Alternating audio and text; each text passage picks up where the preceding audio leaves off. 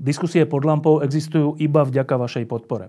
Ak považujete program pod lampou za zmysluplný, pomôže nám už 1 euro za diskusiu. Vopred vám veľmi ďakujeme.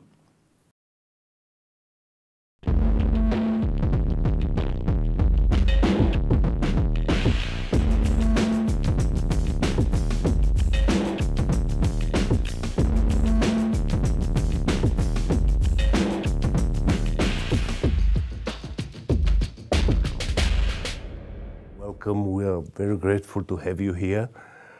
And in half or 3/4 of hour, I want to discuss with you the recent, very exciting observations, direct observations of black holes. We have seen them for the first time. We have heard them for the first time. But before that, I want to ask you about the start of your career 60 years ago. And my question is this, that you were studying at Caltech, where at that time the professors were Murray Gell-Mann and Richard Feynman, and this was the absolute peak of the particle physics, the 60s and 70s. In spite of that, you choose the general relativity as your field, which at that point seems to be not very observative science, with not great chances to be observatory science in your lifetime. So it happened that in the last years, the particle physics is not that exciting as it used to be, and black holes physics, for example, and well, when you started, even the cosmic background radiation was not discovered yet. So why did you choose this path? Because I fell in love with the idea of space being warped and time being warped. I just found this terribly fascinating, very hard to understand. And so it was intellectual curiosity. And so I was at Caltech. Yes, that was the character of Caltech. But I decided to go to Princeton because the most creative person working in relativity was John Wheeler. He was at Princeton. When I did research as an undergraduate with a truly great astrophysicist, Jesse Greenstein. And when I told Jesse that I was going to Princeton to work in general relativity, he warned me that there's no sign that relativity would be relevant to anything in the universe except the universe's expansion, and we already know about that. And nevertheless, I really wanted to understand these phenomena, so I went to Princeton. Okay, and then you came back to California and became a full professor at the age of 30, or? I have to think. No, I became tenured, which associate professor at the age of 29. 29. And then a full professor, I think, about 2 or 3 years later. And about that time, you already co-authored the gravitation Bible called Gravitation. I have it here, showing it to camera. Well, for me, it's one of the 3 best books which I ever read in Did you read this? I didn't know anybody read the entire book. No entire book, definitely not. Mostly only the track 1. Yeah. This is the book just for our large numbers of physicists have learned from this, but they don't read the whole book. They read half of the book. That's almost impossible. Yeah. Well, the other 2 are Jackson's classical electrodynamics, and I don't know if you are familiar with Ashcroft and Mermin's solid state physics. Yes. That's a wonderful book also. They are quite different, these 3 books, but this one is, so that's my second question, that from the very start of your career, you were also interested, almost devoted to teaching. Why is that? There are many scientists who are only focused on research and take lecturing as something which must be done, but they are not very fond of it. So I enjoyed teaching. I recognize teaching as the way to inspire young people at Caltech, very talented young people, and initiate them in research so that my impact on the world of science would be far greater than I could do by myself, by creating an environment in which younger people could interact with each other, understand from me and colleagues what the most interesting problems were, and solve them more rapidly than I did. And so it was partly that, to inspire, the payoff from inspiring young people, and partly just enjoying it. Let me return to your remark about when I was a student at Caltech. Elementary particle physics was tremendously exciting, and relativity was nothing. Absolutely. By the time I was back at Caltech, and this is only 4 years later, that happened to be one of the periods when elementary particle physics theory had slowed almost to a stop. There would be exciting periods after that, but it happened by chance to be a period when particle theory was moving very slowly. And so I returned to Caltech, and within a year I had acquired basically the 5 best theory students at Caltech working with me. As PhD students. PhD students. Mm-hmm, mm-hmm. Because relativity was starting to take off. This was the early period of figuring out the properties and behaviors of black holes. And so I just happened to enter the field at just the right time when the transformation of theory, not observation, but the transformation of the theory was happening extremely rapidly, in large part because of John Wheeler. Please remind me, the Kerr matrix was discovered in at '63. In '63. While I was a student at Princeton.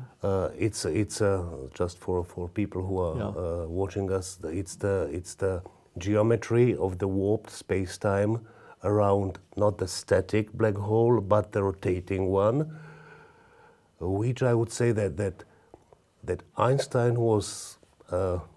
It was possible for him to reject the idea of black hole because for the Schwarzschild metric, for the static black hole, he can say that this is such a special object. It cannot be present in our universe, but with rotating holes and exhibiting the same paradoxical or very interesting. So was this discovery of the geometry of a rotating spin hole one of the triggering moments of the whole? That was one of the triggering moments. The other triggering moment came in 2 parts. A part in 1939, the same time as Einstein was rejecting black holes. Oppenheimer and Snyder, who were at Berkeley but spent their summers at Caltech, they did a theoretical calculation of the implosion of a star which has lost all its pressure and discovered the formation of a black hole, though they didn't understand the mathematics at all well, and other people didn't either. So I spent a lot of time in Russia in later years, and when I discussed this with Yevgeny Lifshitz, one of the really great Russian physicists of this era, and so this discussion was probably in 1968. Lifshitz says, you cannot imagine how completely confused we were about this calculation of the implosion of a star to form what we now call a black hole. You simply could not understand what was going on. And so it required until about 1965 for physicists to really understand the mathematics of the formation of a black hole by implosion, even though the mathematics was done, but not properly interpreted already in 39. So 65, that's the year I completed my PhD thesis, was really the major turning point in the theory. And from that point on, the Kerr metric came in 63. The discovery of the cosmic microwave background came in 64. By 65, we were understanding this calculation of 1939 by Oppenheimer and Snyder, the implosion of a star to form a black hole. And they knew, and quasars were discovered, quasi-stellar objects, which were objects that by 65 we understood were some sort of gigantic explosion in distant galaxies. And then pulsars were discovered, which turned out to be spinning neutron stars. A complete transformation, all of these phenomena, things where general relativity was important. And so yes. I entered at just the right time, absolutely the right time. And so in some sense it was luck, but in another sense it was something that has happened through my career. I made wise choices, I think, because I could see the hints that things were going to happen if we pushed in certain directions. And I was able to contribute to making them happen. And so this field for theory began to take off at that time, and for experiment it came a little later. Okay, one of the paradoxical features of the black holes is that mathematics, when the black hole, when we are discussing the formation of the black hole, the mathematics is very complicated. The physics of the materia which is imploding is complicated. But then it turns out that black hole itself, at least the exterior of the black hole, is well, parameterized, meaning everything is said by 3 numbers, one of which is usually 0. So basically by 2 numbers, the mass of the black hole and the amount of rotation, so to say, the spin of the black hole. How was this taken in the community when it turned out that the thing so complicated is such simple at the end?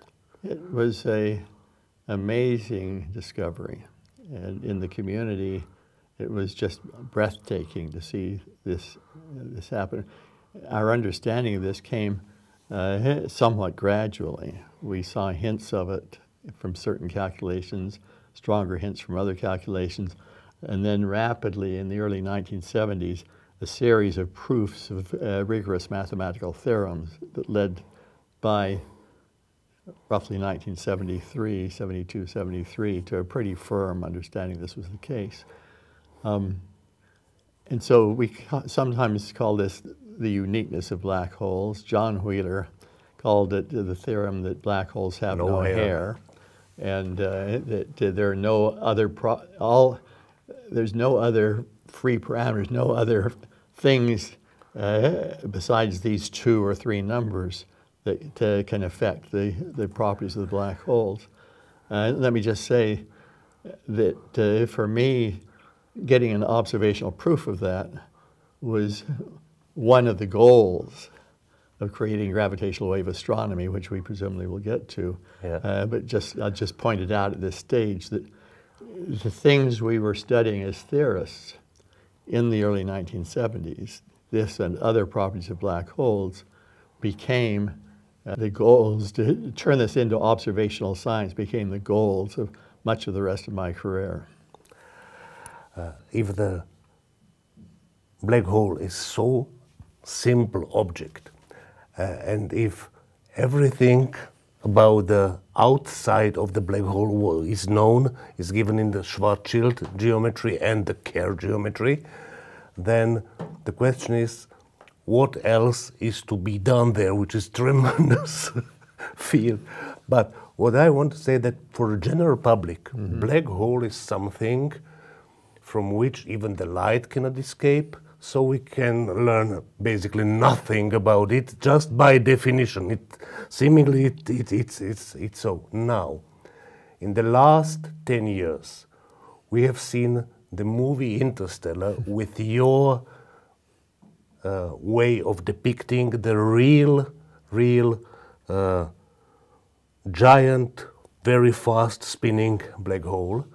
Then we heard via gravitational waves the merging of two black holes, and after that we have seen the black hole. So my next question is how we can see the black hole and then how we can hear it. So if you have a black hole sitting alone in the universe, you won't see it because it's black and the universe is black.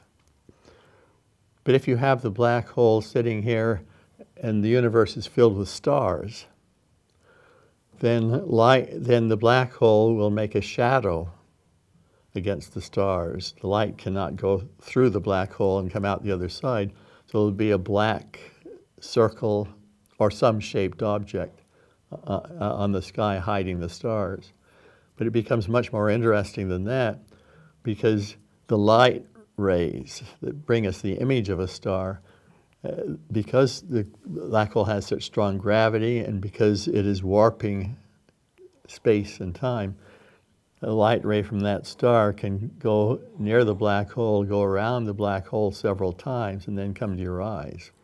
From different directions. From different directions, and going around the black hole a different number of times. So you get many images of each star. And if your camera is in motion around the black hole, then that pattern of images is obviously going to change from each star. And so as a camera goes around the black hole in orbit, you see an amazing pattern of light from the stars, a changing pattern, which was first really explored in great detail with the computer program that was written for the movie Interstellar. But after we made the movie, because in Interstellar, the black hole has a disk of hot gas around it.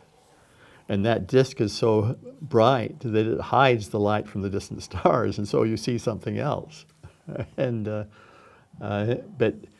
that example of a shadow against the distant stars just points out that you can get very rich observations. Yes, we are speaking about this picture that's here. the picture, that's right. And that's something I want to spend some time on that picture with a little bit detail. So here in this picture, and I think it's the director's decision not to have the stars we were speaking about in the background. So well, the stars could be in the background, but the hot gas that's around the black hole is so bright that it's like trying to look at the stars in daytime with a very bright sun shining. Okay, so but this effect is not visible here. Yes. But another even more fascinating and dramatic effect is seen here. What we see here is the black hole and something called accretion disk around it, which is the disk of a very hot and radiating gas. And usually people would think that we see it going in this or that direction around the black hole in this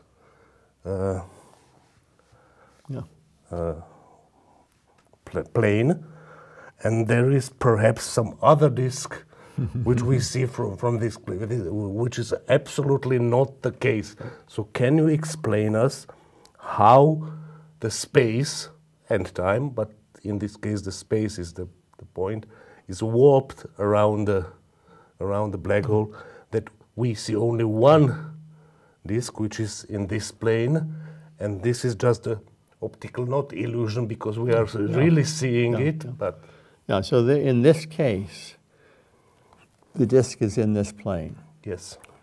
And so what you see there is the disk. The camera is just above the disk, and so you see the front top of the disk here. But actually, the light from the back part of the disk, so we go around this disk and get back behind. It's behind the computer. It's behind the computer.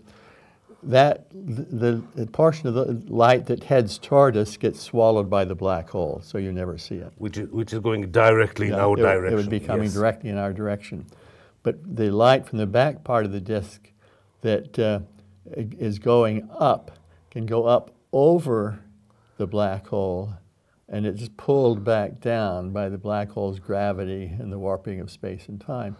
And so this is light that we see that is coming back down, but it began going up from the back of the disk over the black hole, now coming down to the camera. So the camera thinks that the back top of the disk is in that direction, but actually it's seeing it by light rays that are coming down by having traveled over the black hole. Okay, so what we see here is the part of the disk which is actually here, yes, and the light is going in this direction, so when it is coming to our eyes, we seem to see it here, yes, and this is the same thing going downwards. That's right. That's right. Okay, and another thing that the first guess of not too educated audience would be that what we see, this shadow, many people have heard about horizon of the black hole, and I would bet that 99 people from 100 would think that this is the horizon of the black hole, which is not the case. No. So how can you explain us why the horizon is not here but at two-thirds? It's a smaller radius.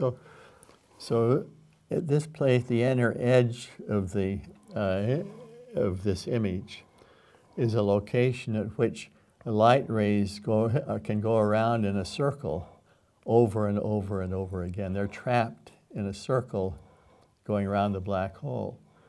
And down, anything that is emitted from the horizon will go, either it will go straight out or it will go up and back down into the horizon. It's basically, almost all the light rays are trapped if they come out from the vicinity of the horizon, unless they go directly straight out. So the common knowledge about black holes that nothing can go through the horizon from inside to outside is right, but the black space is larger than this. Larger than this. 1.5. Yeah. If the black hole is not spinning. If it is not spinning, in Schwarzschild metric, yes. And okay, and this bright circle inside it is this shell of fire. Yes. This photons spinning there. But not forever, because sometimes they collide with something, or because of electromagnetic interactions. But also they are because able. If they're just a little bit outside that location, they spiral out. Yes. If they're just a little bit inside, they spiral into the black hole. Yeah. So you have to be at precisely that location to go around and around. And if the photon is somehow deviated, then some of them can approach the camera. We are not speaking about the observations from the Earth. This is the picture seen by the camera, which is close to the black hole. Yes. Now, what happened recently is that we have, maybe I have it here. Yes. Yes. This is the real picture of the black hole, taken from the pretty large camera. A camera basically the size of the Earth. yes, exactly. Because of telescopes taking the picture from different places on the Earth within the Earth rotation. And this is the real picture of something around the black hole. in M87 galaxy, in the core of the galaxy. Now, can you explain what we see here and how does it, which part of this, if any, corresponds to your Gargantua picture? So if this black hole had a disk that is thin, then the disk is in that plane, and you're looking down on it, and so you just see a circle. Okay. Yes. Let me comment a little bit further. Well, no, let me back up. And so that explains why there's no crossbar, because the disk is in that plane. In reality, we know from some details of this that the gas is actually in sort of a thick disk, and it's swirling all around basically in this direction. So there's a complicated gas flow. But when you look through this part of the gas, you see lots of photons emitted because you're looking through a deeper amount of gas than if you're looking toward the center. We're speaking about the bright side. No, anywhere here. Okay, cool. So the amount of gas, the gas. Think of the gas as being like a moderately thin sheet. If you're looking at it from this direction, say that thick a sheet, if you're looking at it from this direction, you're looking through the sheet, and there's lots of gas in there. If you're looking down on it, and the gas is going in front of the black hole, you're not going through that much gas because you're going through the thin sheet. And so there is some light shining from in here, but it's far less than out here, because out here you're looking parallel to the sheet, and in here you're looking through the sheet. And so that's probably what's really happening. Now, you ask, why is this bright on one side and not on the other? And bright spots, yes. Yeah. And the issue is that the gas is moving toward us on this side, and so it is brighter due to Doppler shift than on that side. It's brighter and it's less red than on that side. Now let's go back to interstellar. Okay, can we go back to the interstellar of course. black hole? Because this is very interesting. Let me see. Okay, here it is. Okay. Now, and so I had this conversation with Christopher Nolan, the director, and I said, look, this disk is going around like that. This side where it's moving toward us, it should be brighter and less red, and that side where it's going away from us should be dimmer. Exactly, because what we were speaking about. Yes, that's right. And Christopher Nolan said to me, yes, but you did not take into account of the property of the human eye. When you have something very bright, the human eye cannot distinguish colors very well, and it cannot distinguish the difference between a factor of 2 or 3 in brightness. It just can't. And I want a movie that characterizes things the way the human eye would see them. And so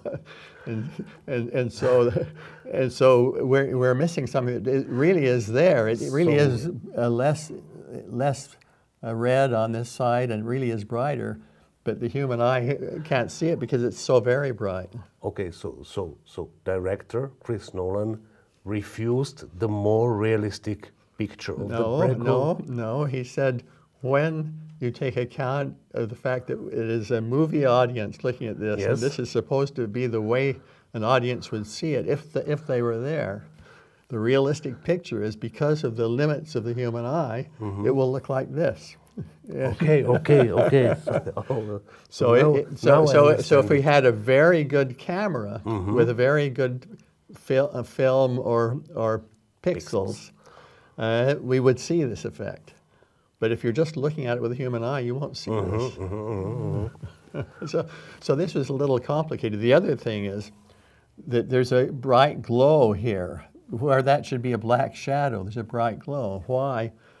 That's due to scattering of light in the lenses of the camera.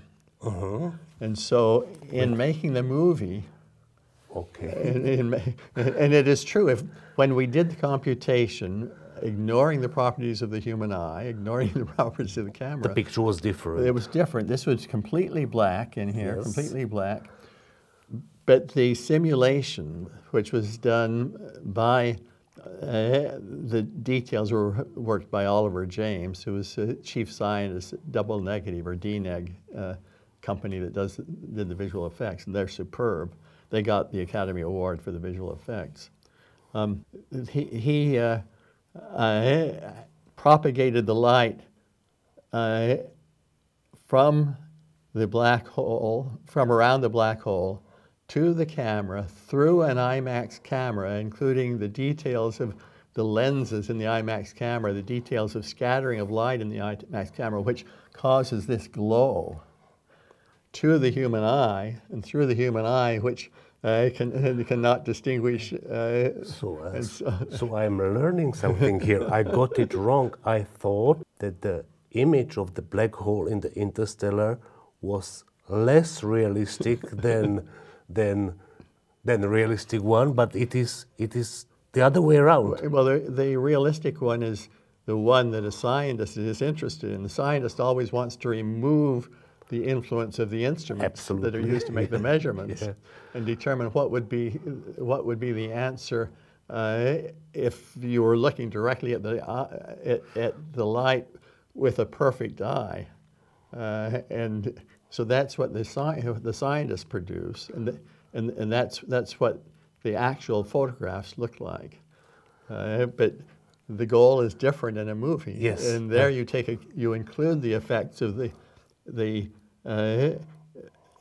imperfect behavior of the instrument, the telescope, and the imperfect behavior of the human eye. Okay, let's now proceed from how we see how we would see the black hole when being in the vicinity of it, and how we have seen it from the Earth using the camera of the size of the Earth, to how we heard the merge of two black holes and many other things. That's for what you got the Nobel Prize. Well, I and colleagues, yes. Yes. I shared the Nobel Prize. You shared the Nobel Prize. In fact, it was a collaboration of about 1,000 people. 1,000 people, that's right, yeah. So I want, if you can explain us how we can hear it, and why the calculations of the sound were much more complicated and involved than the calculations of the light coming from the black hole. Yeah. So let me begin by some fundamental physics. Okay. When we look at the laws of physics, or some would call them laws of nature, that control the universe, that enable us to predict what happens in the universe, or explain what's going on. These laws of physics tell us that there are only two kinds of waves that can begin at some object very far away and travel across the universe to Earth, bringing us information about their source very far away. Electromagnetic waves, and this includes light, X-rays, radio waves. These are all oscillations of electric forces and magnetic forces. So that's one kind. And the other is what we call gravitational waves. And these are gravitational waves are really, we can talk about it in a moment, really ripples in the shape of space that travel from far away to Earth, bringing information. Galileo was the first person to build an electromagnetic telescope. It was a little optical telescope pointed to the sky. He pointed at the moon, at Jupiter, discovered Jupiter's 4 moons, and saw that just as he believed the planets went around the sun in orbit, rather than the Earth being at the center of the solar system, just as the planets go around the sun in the orbit, these moons go around Jupiter in orbit. That was a great discovery. but it was the beginning of electromagnetic astronomy. And this electromagnetic astronomy has completely changed what we know about the universe over a period of 400 years. And so our goal in the project, the LIGO project that I worked on with 1,000 people, was to do for gravitational waves what Galileo did for electromagnetic waves. For the first time, to be able to do gravitational astronomy, looking at distant objects with this other kind of wave. And so this was our dream when we set out to work on this, Ray Weiss and I, both of them about 50 years ago, and it took close to 50 years to realize it. And so these waves, and this is the other thing I wanted to say, and then I'll turn it back over to you. What these waves do is they stretch and squeeze space. So if these waves are coming from you to the camera, well, to that camera. I understand there are several cameras here. Anyway, if they're coming away from you, they stretch space in this direction and they squeeze in that direction. And then they stretch in this direction and squeeze in that direction. And this oscillation of stretching and squeezing is the physical nature of the wave. But the phrase stretch and squeeze space is not as precise as what I would like to do for you and this audience. Okay. So what does that mean? So we as physicists, we talk about inertial frames, and by this we just mean in some little region of space, we can put a bunch of particles in there and make them be basically at rest, Yes. in some sense. Yes. And then we just leave them alone. And they will remain at rest in what we call an inertial frame. But just a bunch of particles over here at rest with respect to each other, and let's say at rest with respect to you and me. And we do the same thing with a bunch of particles over here. And the strange thing that happens is when a gravitational wave comes by, those particles move back and forth with respect to each other. But there's no forces between them making them move back and forth. It's just the geometry. It's just geometry of space and time. It's the stretching and squeezing of space. We think of them as riding on the space that stretches and squeezes. That doesn't mean that I'm being stretched and squeezed. I have very strong electrical forces inside my body that resist the stretching and squeezing, so I don't get stretched and squeezed. So it's just this lattice of the point of particles. Yeah. These are particles which do not feel any force from the other particles and from whatsoever in the universe. So what they feel, the only thing is really the geometry of the space-time. Yes. And they are moving in this direction and stretching here. And so the stretching and squeezing is the movement of these particles. Yes, okay, exactly. understood? Yeah. And now, the second part of the question was, why the calculation of how the gravitational waves, they behave like this far away from the source of the gravitational wave. Why the calculation of how they were originated is so complicated that it took almost longer time than to prepare the experiment, which took decades. So the strongest source of gravitational waves that we have in the universe today is collision of black holes. And I already knew with high confidence, not complete confidence, but pretty high confidence in 1980, that would be the first thing we would see. From some arguments, I won't go into the details, but so that was, 35 years before we saw the waves. That I was already pretty sure that was the case. And so then the challenge was, in order to understand what we're seeing, we need to know what is the nature of the waves produced when black holes collide. But the collision of black holes is a very complicated process because the black holes are not made from matter like you and I. They are made from warped space and warped time. The warped time is that time slows down near the surface of the black hole. Time slows to a halt at the horizon. That space, the diameter of a black hole is very much larger than the circumference, which doesn't happen under normal circumstances. And that the spin of the black hole forces space to whirl around the black hole like the air in a tornado. The spin, that whirling motion, just like in a tornado, near the black hole is fast, farther away it's more slow. That means that that somebody sitting here looking at, let's say, a gyroscope, which behaves, we call it inertially. A gyroscope up here will precess around as being caught by the whirling of space more slowly than down there. Yes. That means that this gyroscope will see that gyroscope going like this, and that gyroscope will see this gyroscope. If you take a towel full of water and you twist it, you think about it, if your right hand sees your left hand going around counterclockwise, then your left hand will see your right hand going around counterclockwise.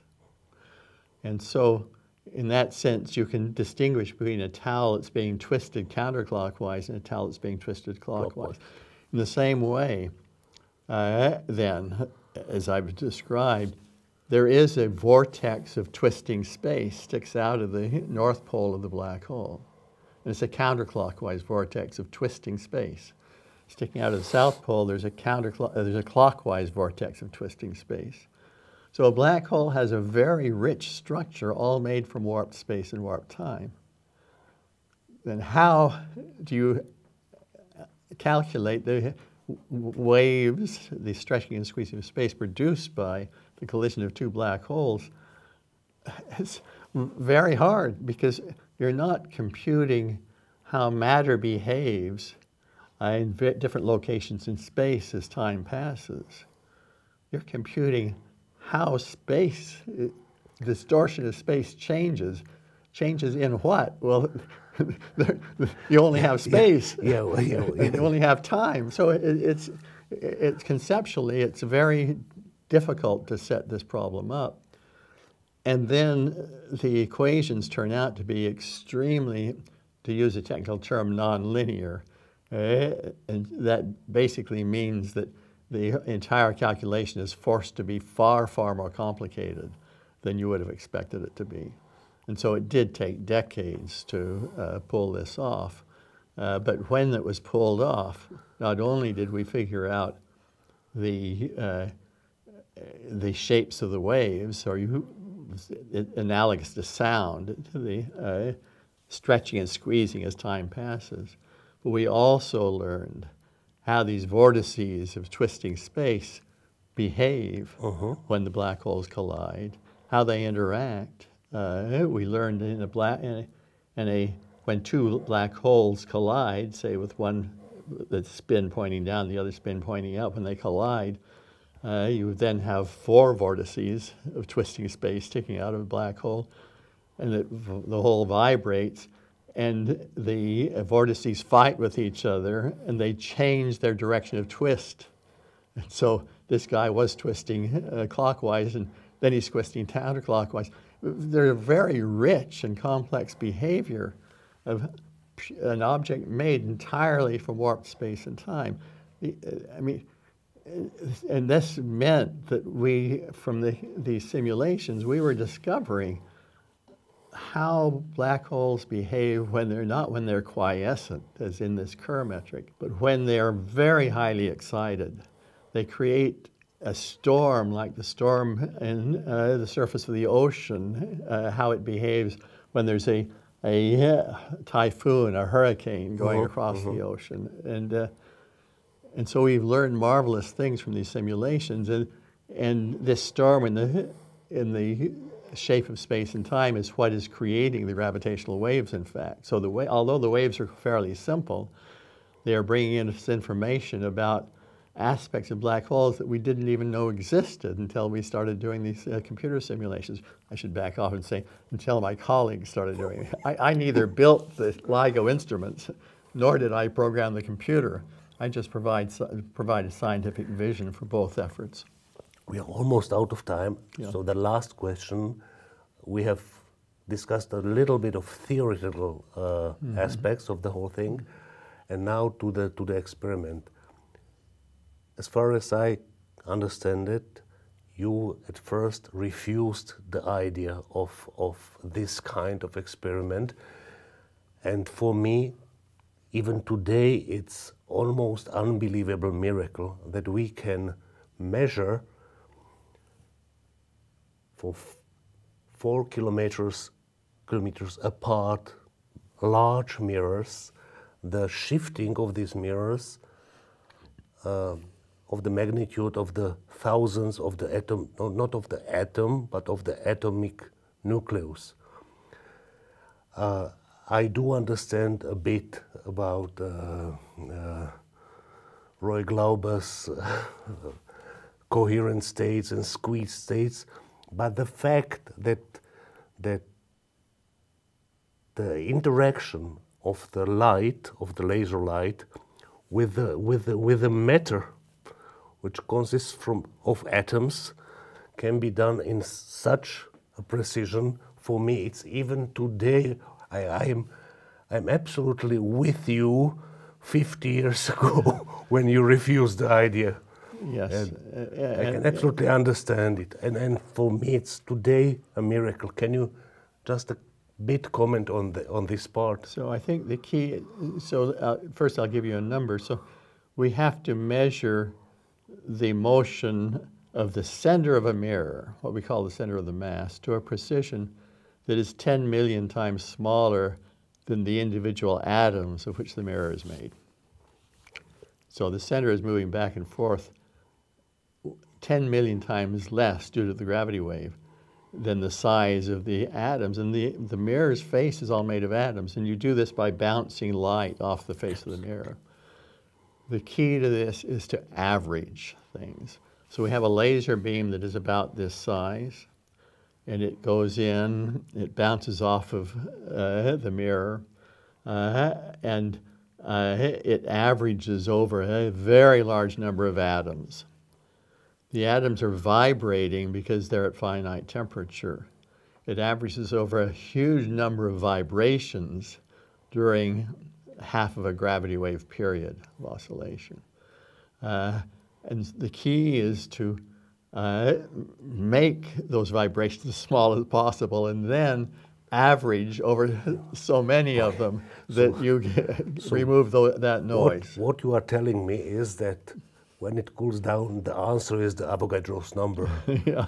10 to the 26, and that's the miracle. That's the miracle. That's the miracle. Yes, that's basically the miracle. But the issue for me was in the early 1970s. When I heard this idea, I thought, obviously it cannot work. But I had long conversations with Ray Weiss, who conceived the idea, MIT, who in the end co-founded LIGO with me. He and Ronald Drever, who contributed to the ideas. And with Vladimir Braginsky in Moscow, who was, for me, he was among the 2 or 3 greatest experimental physicists of the 20th century. And through these discussions, I, as a theorist, but a theorist who works very close to experiment, I came to be convinced that we might succeed. But it took a lot of conversation, a lot of calculations of my own, thinking about how you deal with the various kinds of noise to become convinced. My colleagues who didn't spend the time to do that remained not convinced. And the project was quite controversial until the day it succeeded. Yeah. Okay, unfortunately, we are off the time. I want to, I want to thank you, and I don't know how to do it as deeply as I want to. Thank you. Let me just make the remark, the people who are the real heroes of this are the 1,000 scientists who made it happen. Yeah. And particularly the younger generation.